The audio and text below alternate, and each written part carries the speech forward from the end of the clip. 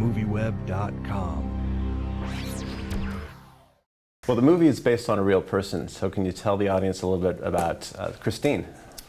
Christine, yes, is the driving force behind the life of Richard Pimentel. She was the woman that made him a better man, forced him to go out there and speak out about what he believes in with people with disabilities.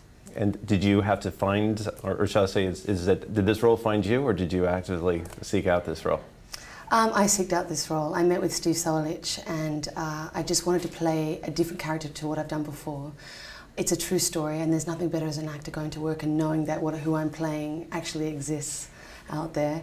And speaking with Richard Pimentel, he told me a lot about Christine, the woman of his life. He's not his current wife, but was definitely the big love of his life. Did she have any input into the script itself? I don't think so, but I had a lot of input. I gotcha. I just wanted her to be like the Robin Wright pen rolling Forrest Gump. Lots of boyfriends at the same time, which I found very funny. Just had no issue with it. You know, nice. Richard's like staying at her house, and then her other boyfriend's taking a shower, and she just thought, what's the problem with that? So I thought that was quite, you know, that wouldn't go down so well in 2007, you know, but it was very funny. Oh, that's great.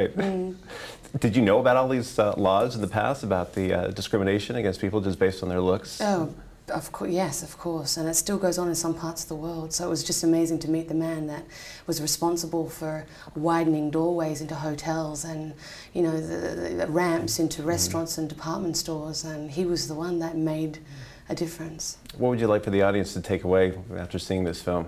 I think that the audience should really, you know, after they see this film, hopefully it just opens their mind to the fact that people with disabilities and people without are exactly the same kind of a person. They all have the same needs and should be treated equally.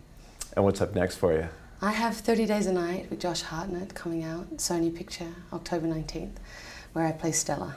And In Treatment, an HBO series with Gabriel Byrne and Diane Wiest that comes out in January, and 3 other movies, but maybe I'll talk to you then when they come out. And I'm also shooting a great action film. Jan de Bont's directing it, and it's John Cusack and myself. Oh, fantastic. A great sort of fun action film, so I like to mix it up.